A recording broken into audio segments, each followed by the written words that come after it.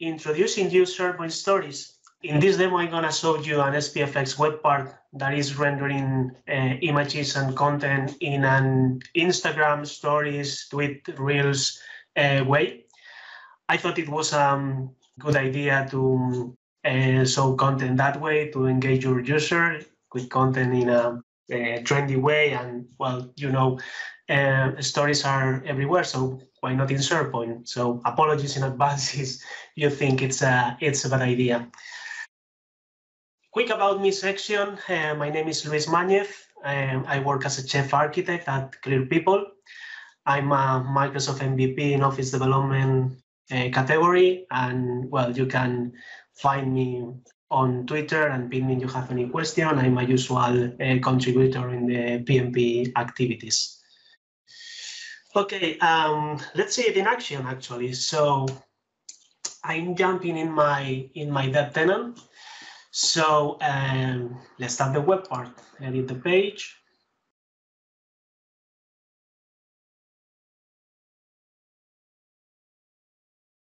Add the web part. SharePoint stories. There you are. Let me zoom out a bit so you can see all the story. Republish the page. And well, not a great surprise.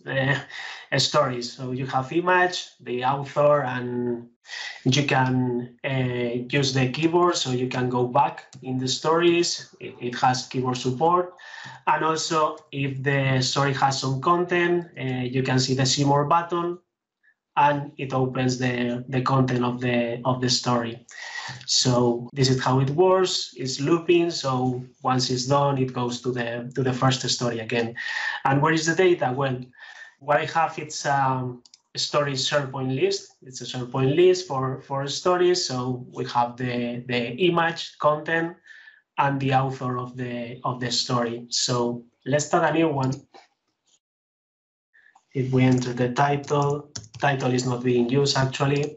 Let's select an image. And let's say something here.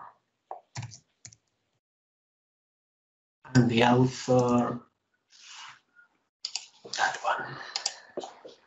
Okay, so now we have another story in our list.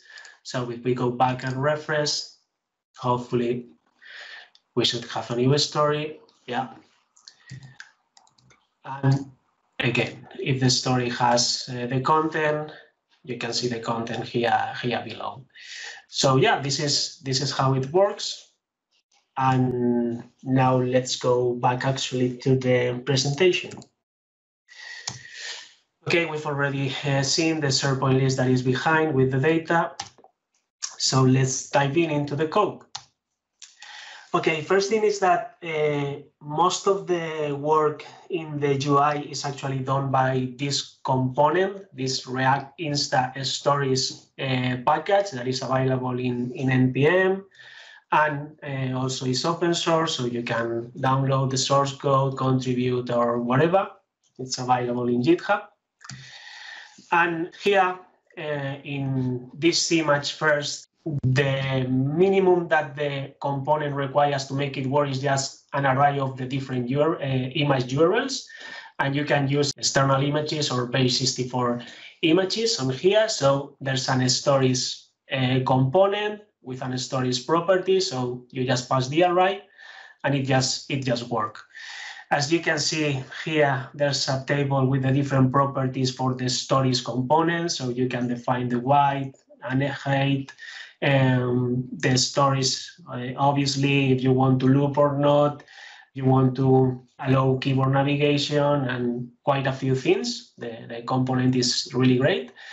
And then in the stories, it works just with an image URL, but also you can use a story object, as you can see here, with different properties. So you have more control about the things that you want to render. The story object allows you to use a URL, a type, and it also allows to use videos here in the story, the duration of that specific story, header for this story, and this usually would be the user of the story. And also you can specify the content that you want to render with these see more options and the styles. Also, it's not here in that table, but there's another content property that actually I'm using in code and allows you to provide a specific function to entirely customize the way that the story is being rendered. And this is something that we're going to see in a minute in our code. Some more examples of the stories of Arise. So here in this one, it's specifying the URL, duration, and also the header with the user, subheading, and the profile image of that user. And another one with the see more option. So you can see here how you can specify a function with the specific HTML that you want to use in the see more option. Okay, in the web part, this is the usual structure of an SPFX React web part. So if we jump, in the package.json, you can see the React instance stories reference. This is the component that we just saw. And in the SharePoint stories web part, not much here, but we are overriding the only need of the web part, and we are configuring here the Microsoft Graph Toolkit. I'm using the Microsoft Graph Toolkit to render the author with the user profile image, display name, and email. And that's because the Microsoft Graph Toolkit is really awesome, so it's going to help us with that part of the story. And in the render of the web part, just calling the main SharePoint stories React component and setting the context. Okay, we are now in the SharePoint stories component. So in the component div mount, what we are doing is calling the SharePoint REST API to get the data. I'm using the render list data stream endpoint because it's giving me the image URL in the proper format. So I don't need to do anything else. And then when the data is back, we just map the list items to the story object that we saw in a moment, and update the React state with the different stories. So in the render component, if the data is still loading, we are showing this shimmer component. This is coming from the Fluent UI.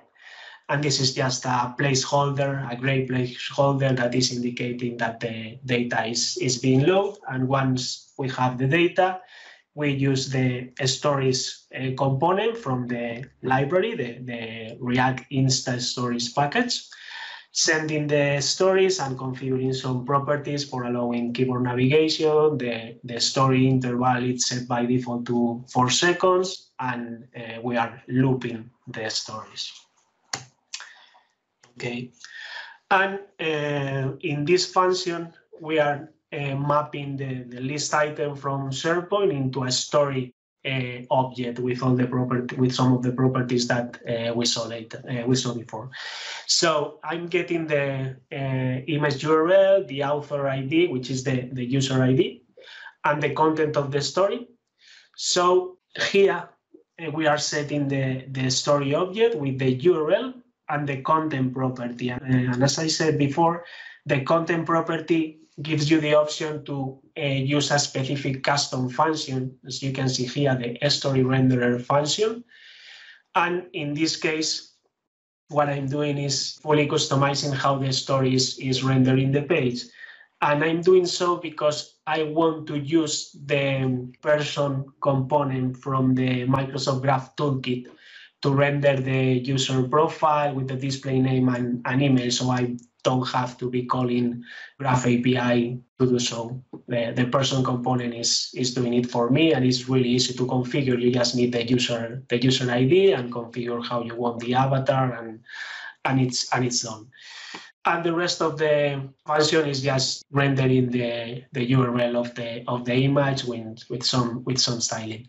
As you can see here with see more, this is a high order component from the library as well that allows you to specify the function that you want to use if you have more content. So you see the see more link in the demo.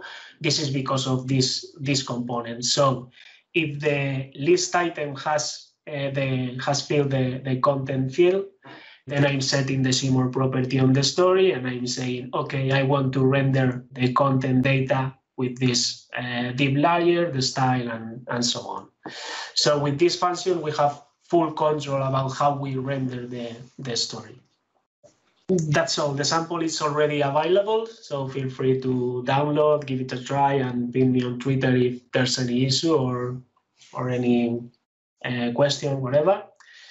And that's all. Thank you very much for having me in the call. And yeah, again, feel free to leave any questions or whatever. Thank you very much. Awesome stuff. Thank you very much.